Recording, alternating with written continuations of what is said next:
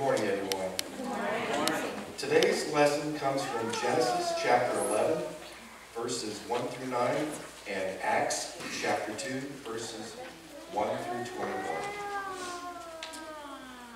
Now the whole earth had one language and one speech. And it came to pass, as they journeyed from the east, that they found a plain in the land of Shinar, and they dwelt there. Then they said to one another, "Come, let us make bricks and bake them thoroughly." They had brick for stone, and they had asphalt for mortar. And they said, "Come, let us build ourselves a city, and a tower whose top is in the heavens.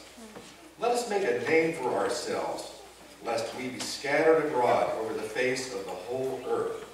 But the Lord came down to see the city and the tower which the sons of men had built. And the Lord said, "Indeed, the people are one, and they will have one language." And this is what they began to do. Now, nothing that they propose to do will be withheld from them. Come, let us go down there and confuse their language, that they may not understand one another's speech. So the Lord scattered them abroad from there over the face of all of the earth, and they ceased building the city. Therefore, its name is called Babel, because there the Lord confused the language of all of the earth. And from there the Lord scattered them abroad over the face of all of the earth. Our next reading is Acts chapter 2, verses 1 through 21. When the day of Pentecost had finally come, they were all with one accord in one place. And suddenly there came a sound from heaven, as of a rushing mighty wind, and it filled the whole house where they were sitting. Then there appeared to them divided tongues, as of fire, and one sat upon each of them. And they were all filled with the Holy Spirit, and began to speak with other tongues, as the Spirit gave them utterance. And there were dwelling in Jerusalem Jews, devout men from every nation under heaven. And when this sound occurred, the multitude came together, and they were confused, because everyone heard them speak in his own language. Then when they were all amazed, and they marveled, saying to one another, "Look, are we not all these who speak Galileans? And how is it that we hear, each in our own language in which we were born? Parthians and Medes and Elamites, those dwelling in Mesopotamia, Judea and Cappadocia, Pontus and Asia, Phrygia and Pamphylia, Egypt and the parts of Libya adjoining Cyrene. Visitors from Rome, both Jews and proselytes, Cretans and Arabs. We hear them speaking in our own tongues the wonderful works of God." So they were all amazed and perplexed, saying to one another, "Whatever could this mean?" Others, mocking, said, "They are full of new wine." But Peter, standing up with the 11, raised his voice and said to them, "Men of Judea and all who dwell in Jerusalem, let this be known to you, and heed my words. For these are not drunk, for you suppose, since it is only the third hour of the day. But this is what was spoken by the prophet Joel. And it shall come to pass in the last days, says God, that I will pour out my Spirit on all flesh. Your sons and your daughters shall prophesy. Your young men shall see visions.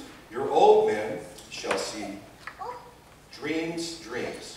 And on my men servants and on my maid servants I will pour out my Spirit in those days, and they shall all prophesy.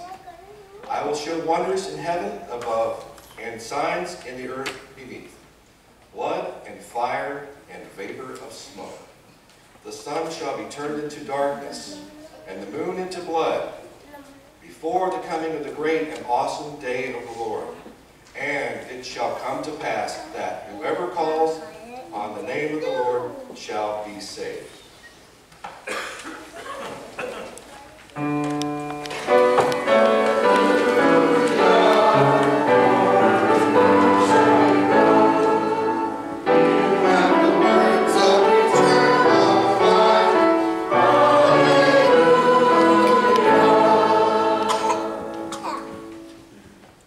The Holy Gospel recorded in the 14th chapter of the Gospel of John, beginning at the 8th verse.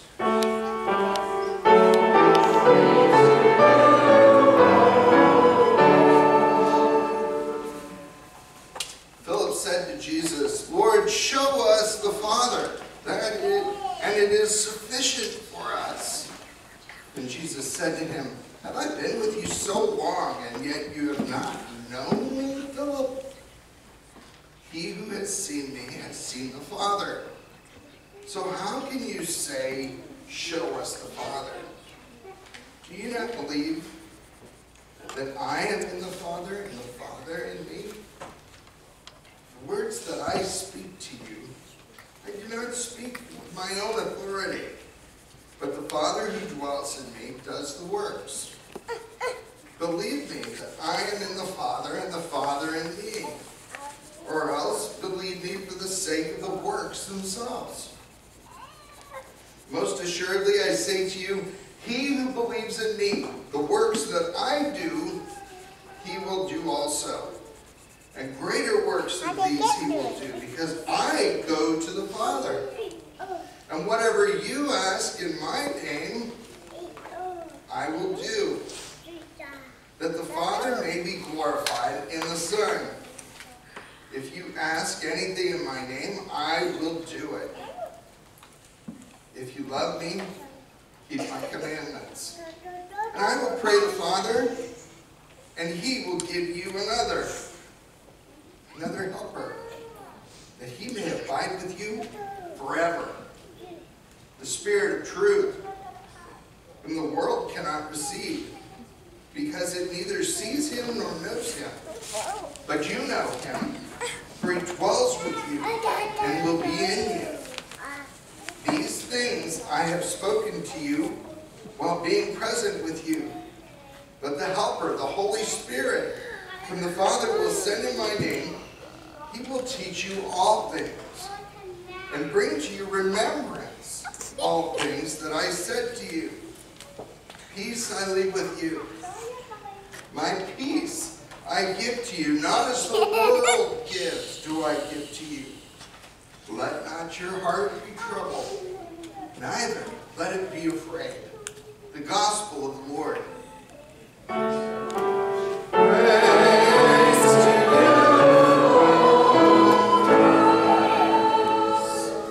Let's pray for the little ones as they're set forth for Children's Church. Lord, thank you so much for our little ones.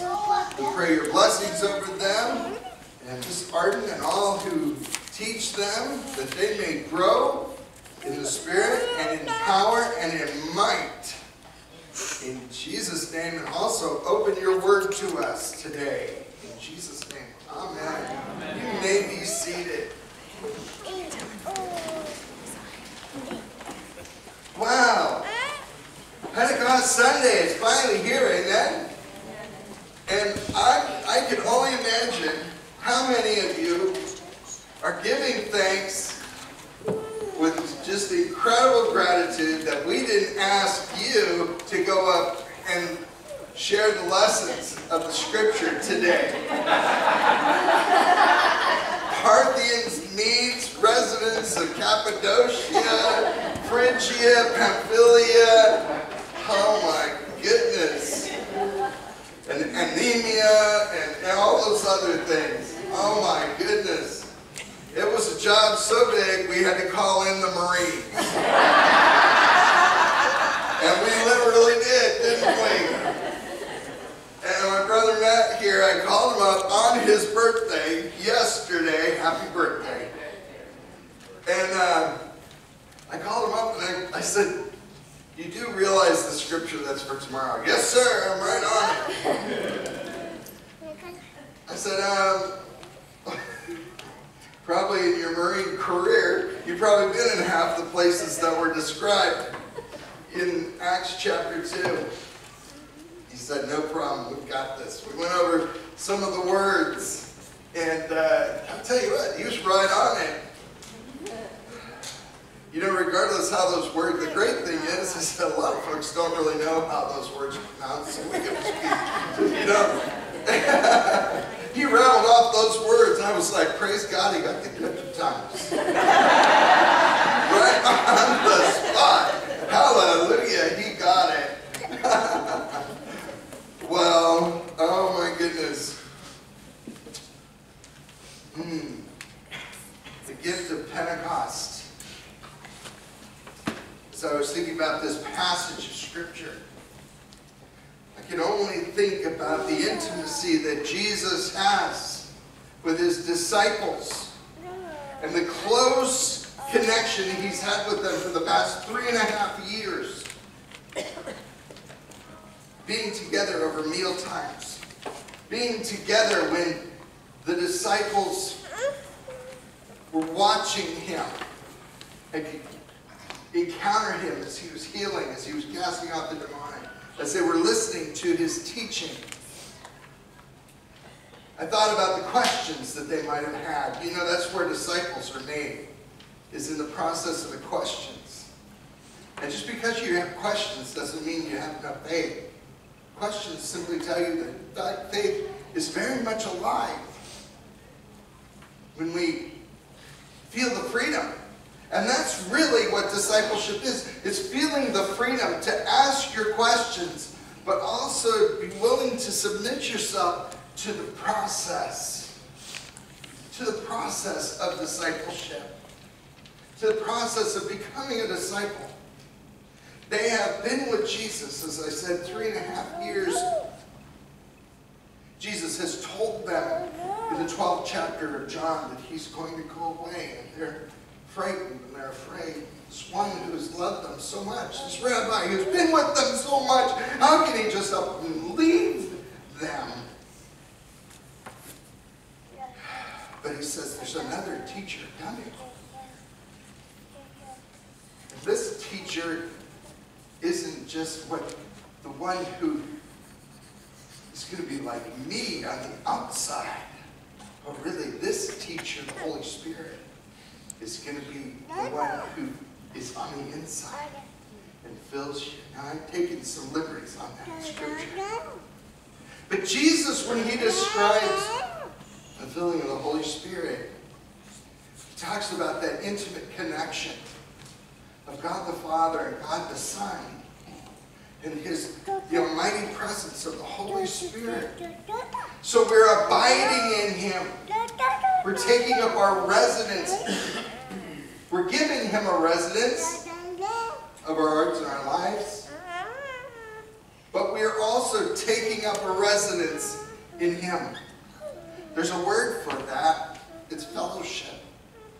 It's connection. It's an intimacy. The early church knew it as koinonia, that closeness. And it's more than just sharing a meal. It's sharing the greatest, at the greatest depths, closeness and intimacy and connection. And that connection, there is no disconnect. It's only that of unity. You never hear about Jesus and the Father having a fallout. Do it. Dad, didn't I tell you? You know, and you don't hear about the Holy Spirit going off in a temper or having a tooth. None of that. They're always at one. They're enjoying each other's presence. And in that presence, there's creativity. And there's joy and connection, because that's what joy is. It's, I'm glad to see you. I'm glad to be part of you. I am too. I'm glad to be part of you. Oh, can you imagine the Holy Trinity is that of one big love language that's going on. It's one of unity. And there's a divine alignment that is being set up. See, it's not one person's will being exerted over another person's will. It's all of them together being in one accord. It's that same one accord that Matt shared, where it says the disciples were all in one. I know you're thinking about the Honda, right? Oh, that's a groaner. We've heard that one before, right? But that unity and that connection. Now, he also read that passage about the Tower of Babel. Now listen up, because I want to share something with you. Tower of Babel had people in one accord. And there was a unity of mind among the people, but it was a disconnect from Father's mind, from God's will, from God's mind. And when God saw what was going on, that there was such a disconnect, that's the time, rightfully so, the towers start falling. Babel starts falling. And language gets torn apart and separated. But in the Holy Spirit, there is a unity of Father, Son, and Holy Spirit and the hearts of the believers. And when those unite and those connect, that's when there is a new language that is poured out that can be heard among all of the languages. And it's the language, not just of tongues, but it's a language where all have a chance to experience the works and the power of God. And God is praised and God is glorified. See, before is rebellion. Rebellion, the scripture says, is as the sin of witchcraft. There was another time in the Old Testament when there was a unity among the people, and the king had a unity. King Saul was at will and at one with the people, and they were at one with him, and they said, we're just going to march out and we're going to have worship on our own. We don't need that old prophet and priest Samuel come along. If he's not going to be with us, we're just going to march out and we're going to have it our own way. And they lost. Not only the battle, but they lost his glorious presence. When the people are in alignment with the king and the authorities, and in line with the prophet and the priest and the things of God, that's when victories are won. June 6th, 1944 was one of the most amazing battles. It was D-Day. We remember that. All those years. Tomorrow marks another anniversary of D-Day. And it had to have an alignment as such in order that lives would be liberated across Europe. What the Lord is waiting for is He is waiting patiently for the people and the hearts and the mind of the people to be united with His and for victories to be won. Amen. But we're not going to have it. We can't say, have thine own way, Lord, while we're still singing. Remember that song? Have thine own way, Lord. And we still are actually inside singing, give me my way, Lord.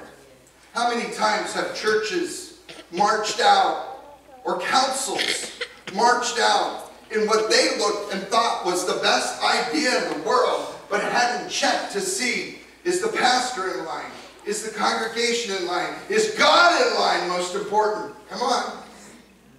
And marched out and had devastation. And folks are at each other's throats. Unity and victory happens when those are lining up. Annapolis, West Point, the Army War College, Coronado Island, Bud's Training. What are all of these? What do they have in common with our Sunday school, with our preschool, with Bible study or small group? What do they have in common with our deacons training every Tuesday night, or even perhaps our Narcotics Anonymous that meets every Saturday morning? What do they have in common with all of these magnificent institutions that we have in the military? It shows us how serious we must be and how deliberate in all of our efforts, including confirmation, of equipping and training and blessing and giving folks an opportunity to step out in the gifts that God has given to them and blessing them so that they have a chance to goof stuff up where they're going to be loved and go, oh, we love you, you gave it a good shot. Man, you really did it on that one. Are you with me? Yeah. The church is a place. See, it's in those settings where people are allowed to ask their questions and share their doubts. It's that chance where we do our spiritual calisthenics, where we have a chance to work it out, even in our, as we learn.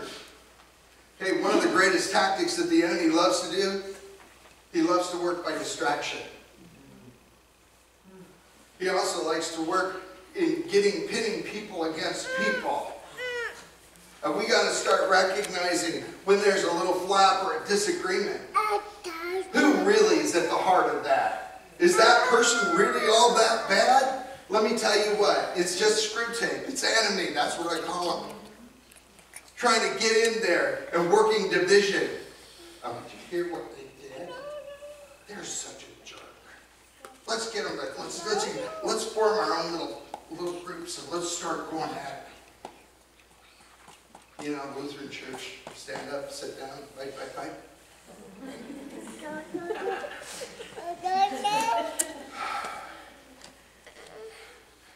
What we do together, we must see, just as those institutions that I mentioned are so sacred in what they accomplish and equipping and developing and sending forth with a mindset and strategy. I'm sure they do all that and more. We need to recognize that every single buck that goes into that plate right there doesn't go to the pastor, the preacher's salary. It goes to making sure this process of cranking out disciples continues. So that this work in the community of being a light in darkness goes on. Because every buck that goes in there pays the light bill. But it doesn't just pay the light bill. It's the person who takes time with the other person and hears them out and hears their brokenness, and lives are put back together, and God so infuses. Yeah, I know, the service is going along. I'm not really worried about it. Amen?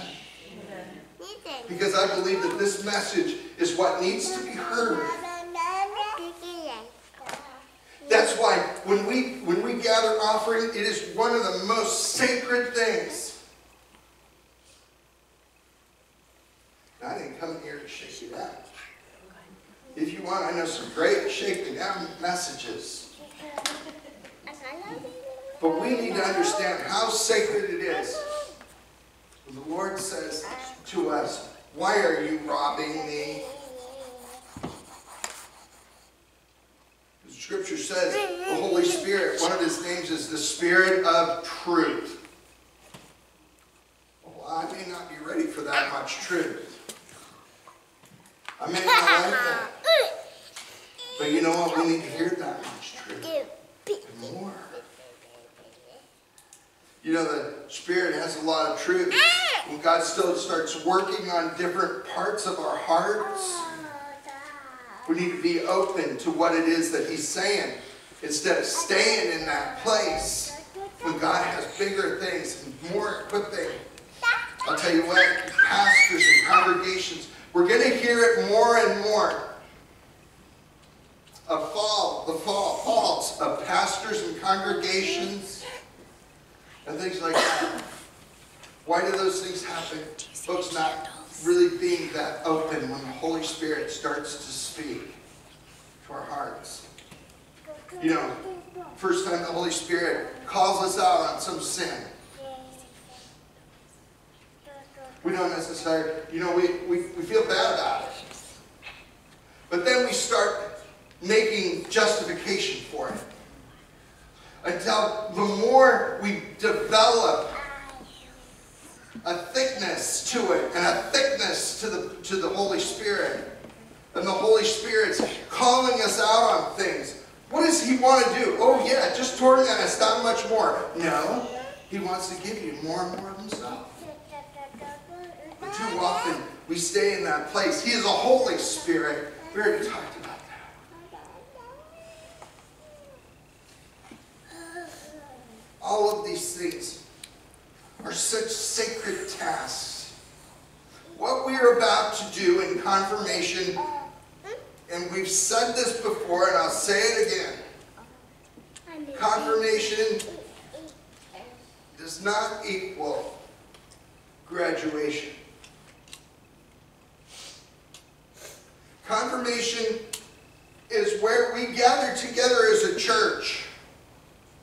And the person being confirmed says, yes, this is the faith I choose, and I have committed my heart and my life to Jesus Christ. And then we as the church join together with them. And we pray that that same Holy Spirit that has filled us and filled our lives and empowered us with His gifts to be a light in this very dark world will so fill them with His Holy Spirit's presence.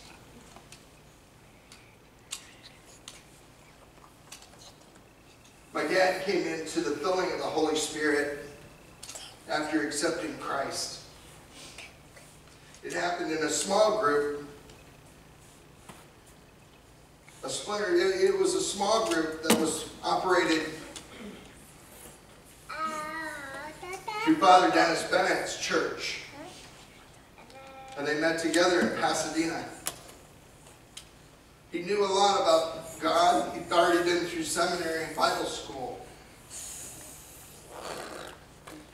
But when the Holy Spirit moved upon him, he began to speak in tongues. He could hardly contain himself.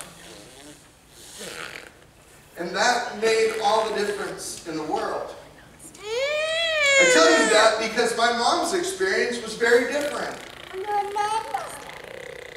She looked at him and said, "Praise God, I just realized something." "What was that, Ann?" She said, "I've already had this. I just didn't know what it was." See, when they laid hands on her and prayed for her, she remembered that at her confirmation, when the pastor laid his hands upon her and prayed for the Holy Spirit to fill her and give her all of her gifts for her life in ministry, she said, "I almost fell over backwards," she said. I didn't know what to do. See, the Holy Spirit manifests in different ways.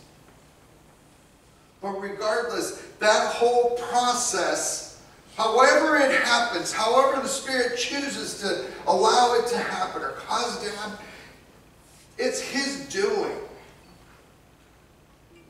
But the equipping, the training, the empowering, because it's that power that allowed Jesus to do what He did, and that sending forth. That's what we continue to need to be about. Amen? Amen. Let's pray. Thank you, Jesus, for this time. How precious it is to have together and be together as a family. Now, Lord, as we gather together to celebrate with Cadence and Gabriel and Emma, this wonderful moment. Let your name be praised. Let your Holy Spirit fall. In Jesus' name. Amen. All right. Gail, you want to come forward?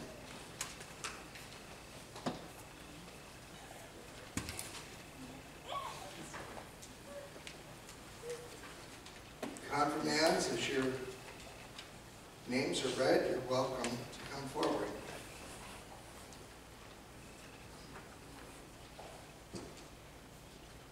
Candace Nunes. Oh, these persons have been instructed in the Christian faith and desire to make public affirmation of their baptism. Cadence Nunes. Gabriel Nunes. Emma Scotchy.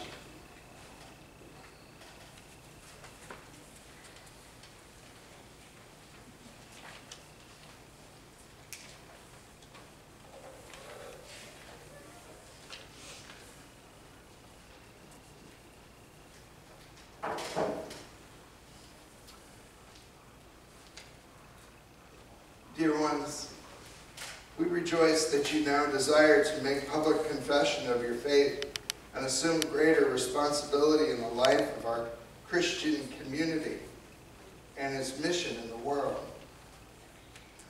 Brothers and sisters in Christ, in holy baptism, our Lord Jesus Christ received you and made you members of his church in the community of God's people. Here in this community, you have learned from his word God's loving purpose for you in all creation.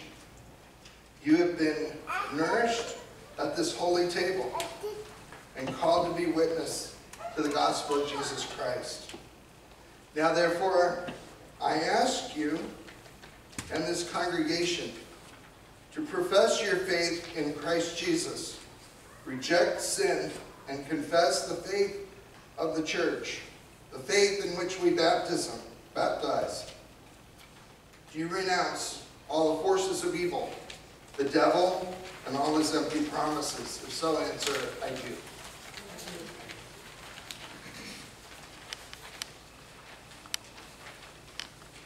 Do you believe in God the Father? Congregation, please rise and answer and join together with your brothers and sisters in Christ. Do you believe in God the Father? I Believe in God the Father Almighty, creator of heaven and earth. Do you believe in Jesus Christ, the Son of God? I believe in Jesus Christ, the only Son, our Lord. He was conceived by the power of the Holy Spirit and born of the Virgin Mary. He suffered under Pontius Pilate, was crucified, died, and was buried. He descended into hell. On the third day he rose again. He ascended into heaven and is seated at the right hand of the Father. He will come again to judge the living and the dead. Do you believe in God the Holy Spirit? I believe in the Holy Spirit, the Holy Catholic Church, the communion of saints, the forgiveness of sins, the resurrection of the body, and the life everlasting. Amen. You may be seated. Let us pray for those who are affirming their baptism and for all the baptized everywhere, that they may be redeemed from all evil and rescued from the way of sin and death. Lord, in your mercy. That the Holy Spirit may open their hearts to your grace and truth. Lord, in your mercy. That they may be kept in the faith and communion of your holy church. Lord, in your mercy. That they may be sent into the world and witness to your love. Lord, in your mercy. That they may be brought to the fullness of your peace and glory. Lord, in your mercy. In your hands, O Lord, we commend all for whom we pray, trusting in your mercy through your Son, Jesus Christ our Lord. Amen.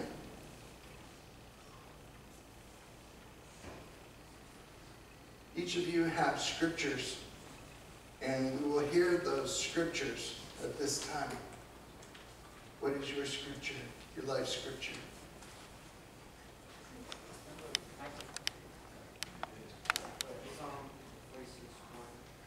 Hang on a minute. Hold on. Go ahead, everybody. I put Psalm 46:1, God is our refuge and strength, and ever-present help in trouble.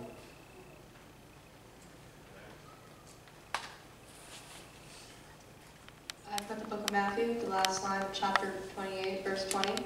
And remember, I am with you always to the end of age. I put Matthew 5, verse 16. Let your light shine before others so that they may see your good works and give glory to your Father who is in heaven.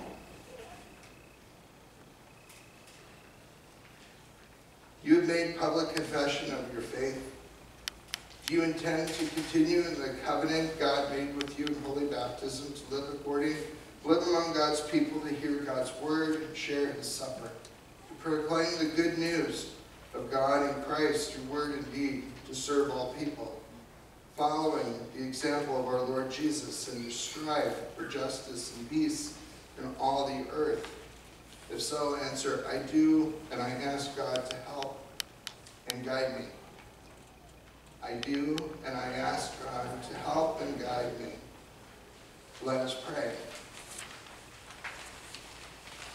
Gracious Lord, through water and the Spirit, you have made this young man and these young ladies your own. You forgave them all their sins and brought them to newness of life. Continue to strengthen them with the Holy Spirit and daily increase in them your gifts of grace, the spirit of wisdom and understanding, the spirit of counsel and might, the spirit of knowledge and the fear of the Lord, the spirit of joy in your presence, through Jesus Christ, your Son, our Lord. Amen. This time I'm going to invite Bonnie and Doug, since you had so much a part of the formation and confirmation, as well as Miss Laura, to come forward for the part of the laying on of hands. If I could have my boy over, it should be okay.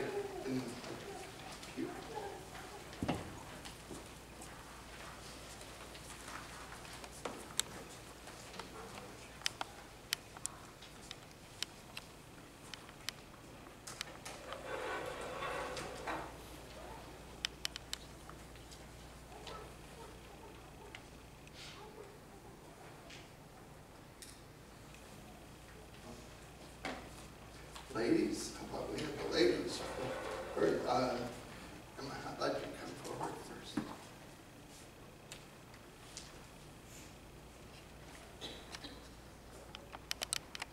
Parents, if you'd like to come forward.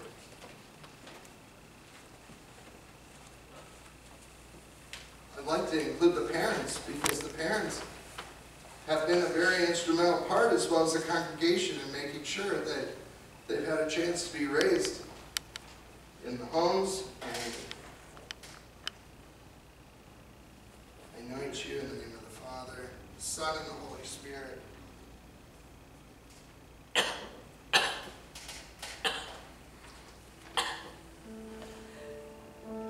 Father in heaven, for Jesus' sake, stir up in Emma the gift of your Holy Spirit. Confirm her faith. Guide her life. Embrace her serving. Give her patience in suffering. Bring her to everlasting life. You guys need to be laying hands on her. Come on. Thank you, Jesus. Congregation, I invite you to extend your hand toward them. If anyone else feels like they don't want to come forward, you're welcome. This is a family thing. Jesus, oh, Holy Spirit, come. Oh. Oh, I just see you as just a worshiper set on fire for him. I see you just as a just an amazing intercessor, Emma. You're going to be praying for people. Holy Spirit, ignite all your gifts in her. So fill her. So fill her, Lord. I thank you for every single person that has had a chance to impart faith to her. Thank you, Lord, that you've been with their entire family through this process. Lord, you've been their rock and their fortress. I bless Mom and Dad. I bless them in Jesus' name. I bless them together as a family. Oh, glory to your name, Jesus. Glory to your name. Hallelujah, Jesus. Thank you, Jesus. I bless you. Thank you, Jesus. Holy Spirit, stir up your gifts and your power. In Jesus' name. In Jesus' name. Jesus, come and baptize and fill. You are the baptizer and the filler of the Holy Spirit. Release Father's gift. In Jesus' name. In Jesus' name.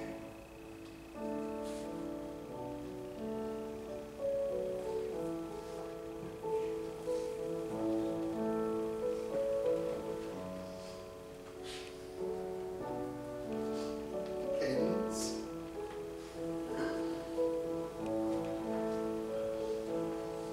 I anoint you in the name of the Father, the Son, and the Holy Spirit.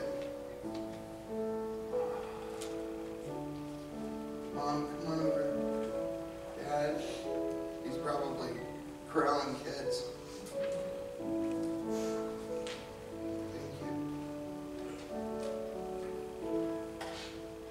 Father in heaven, for Jesus' sake, stir up in cadence the gift of your precious Holy Spirit. Confirm her faith, guide her life, empower her in her serving. Give her patience and suffering. Bring her to everlasting life. Oh Jesus, I so bless her. Jesus, baptize her and fill her with the Holy Spirit. Grant her every good gift to accomplish your purposes. That upon this earth that she may be part of the solution and never part of the problem. Jesus, one of the things I sense and see for her is that he's just going to give her supernatural downloads, insights into things of him.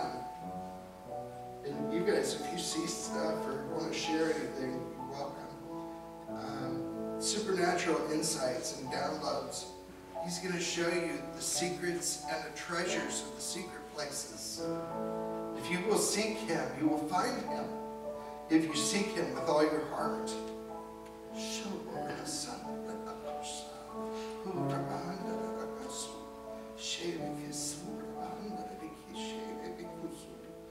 Are you good with languages? Does she like languages? She does what? You do sign language.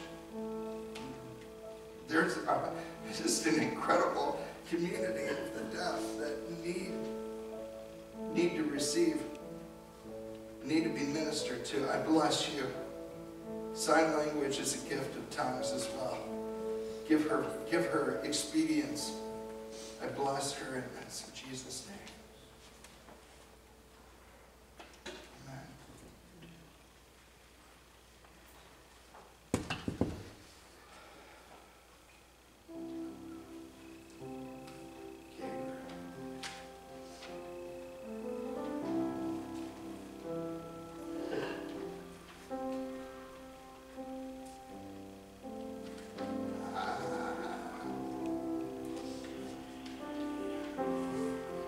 You in the name of the Father, the Son, and the Holy Spirit.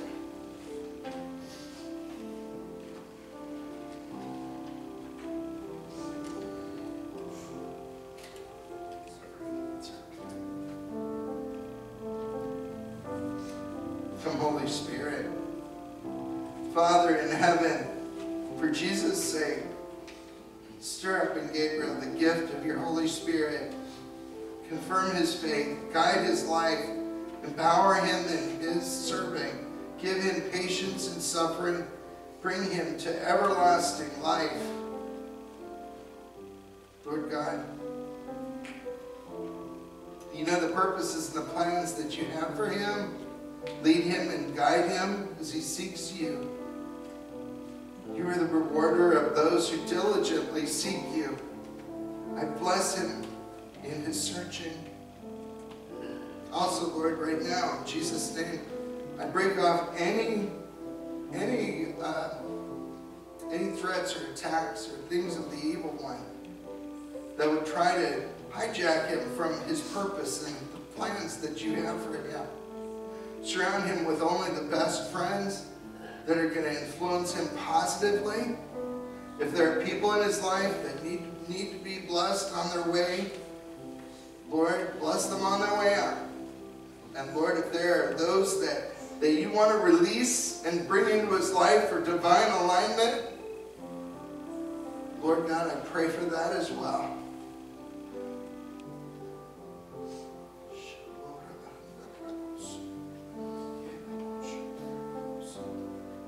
Stir up all the gifts of the Holy Spirit. Jesus baptized her with the Holy Spirit and power. So fill him. Unite him. Lord, give him a heart for the last, the least, and the lost. Give him a supernatural passion for more of you in your presence. Thank you, Jesus. Bless him now. We as a congregation bless him. In Jesus' name. Amen.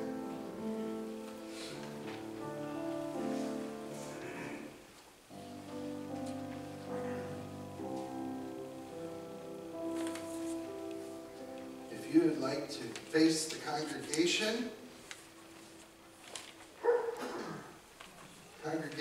once again, I present to you your brothers and sisters, those who are now fully members of this congregation, and all the rights and responsibilities that go along with that.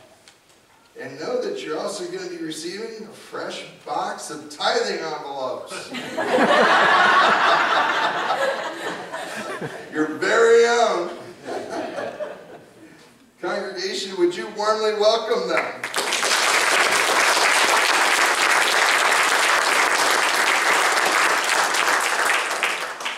All right, Cadence, this is your certificate. Gabe, Emma. All right. Congregation, please rise. Thank you for all who have participated in confirmation. What a joy.